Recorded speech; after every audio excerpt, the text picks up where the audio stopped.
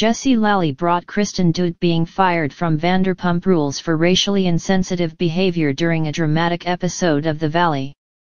The newest episode of the Bravo spin-off series, which aired on Tuesday, April 2, picked up after Kristen claimed that Janet Caperna told Jasmine Goode that Michelle Lally was racist and a Republican.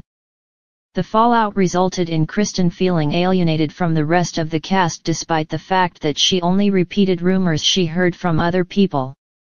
Before production started, there was a lot of ST talking going on within our group, Kristen said in a confessional.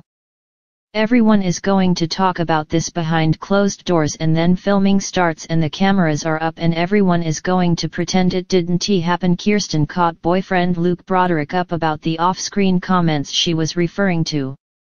Janet was trying to start a bunch of ST by insinuating that Michelle could be homophobic or racist. And then last night, Wickham fully denied it. Zach was upset about things that he told me in confidence but he knows better, she noted.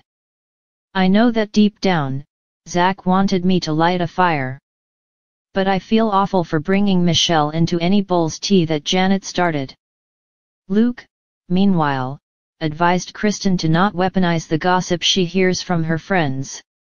The topic subsequently came up again when Kristen defended herself when out at lunch with Brittany Cartwright.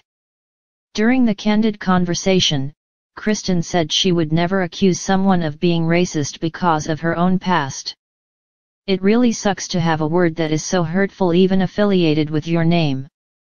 But I repeated what was told to me. Something that Janet said, Kristen said. So why the FK is everybody mad at me? Before joining The Valley, Kristen rose to prominence as an OG cast member of Vanderpump Rules when the show debuted in 2013. She was fired alongside Stassi Schroeder in June 2020 due to past racially insensitive behavior toward former co-star Faith Stowers. Kristen issued an apology 1 month after she exited the show. I think the biggest thing that I've learned is that I have so much to learn, she said on the Hollywood Raw podcast in July 2020. I know that's super cliche and a lot of people say that, but it's absolutely true, because I think that I thought that I understood racism, but now I'm really learning about unconscious bias. Learning about anti-racism.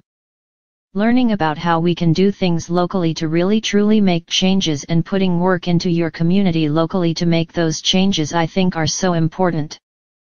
On Tuesday's episode, Kristen stood by her claim that she was sharing what was told to her by Zach. She called Zach while out with Brittany and he confirmed that Kristen wasn't lying about them previously having a private conversation. You're twisting everything. I'm not saying there wasn't something that happened, he explained, but what you did was you took something that was very simple that I was talking about behind the scenes. You don't just blurt out that stuff and accuse somebody of racism. Janet also accused Kristen of misrepresenting a statement that she made. I said something small and Kristen made it so big. She didn't just run with it, she ran a marathon with me. Michelle, Brittany, and I were at dinner a few months ago and Michelle said something along the lines of, "Don't say gay laws protect children." And I am like, no. You are wrong, Janet told the cameras. According to Janet, she later asked Jasmine to talk to Michelle if the topic came up again, adding, I said to Jasmine, who I guess said to Zach, we were talking about this bill and she might support it. But since it is related to the LGBTQ community, so if you hear her talking about it and sense the same thing, then it might be a teachable moment. Janet assumed that the information then got blown out of proportion by the time it reached Kristen. I never thought Michelle was racist and I wouldn't be her friend if I thought that. I thought she might have been swept into an algorithm that is teaching her things that aren't true, Janet continued. That got twisted into, well, if she believes in don't say gay laws then she must be a Republican and they are racist. That is how I think Kristen got there. Later in the episode, the entire cast reunited to address the drama. Kristen didn't wait long to offer Michelle an apology for the situation. What I want to immediately apologize to Michelle for is that I felt cornered and I should not have ever said those things out loud. Especially at your home, Kristen said before Jessie shut her down by replying, "Why don't you say what you did and you lied? Call it a lie and don't call it anything else."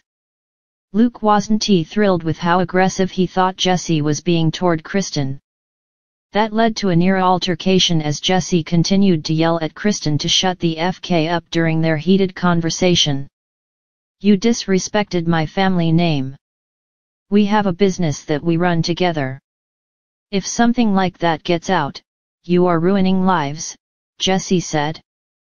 "You were thrown off AF King's show for being an actual racist. Did you not? Is that not a true statement?" Kristen was shocked by how Jessie brought up her past, asking, "What the FK did you just call me?"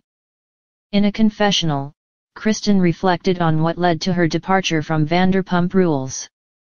"I know that I made a mistake by roping Michelle into something that didn't have to do with her. But Jessie, he is just trying to ruin my name by bringing up the most painful thing I have ever gone through," she noted. "I understand why Michelle is upset. It is the worst thing in the world to be labeled as anything, let alone a racist, and nobody knows better than me because it happened to me and I was cancelled." Kirsten said her being fired from the show was the hardest time of her life. "I am not proud of what I did and I am sorry that I hurt people. I've learned from my mistakes. These are my friends sitting here and they know my past. All I wanted to do was pick up the pieces and move on with my life and be a good person," she detailed. "People finally gave me a chance again and now it is brought up all over again. Now I am going to have to relive it again. I hope that my whole life doesn't fall apart again." The Valley airs on Bravo Tuesdays at 9 p.m. ET and will be available to stream on Peacock the next day.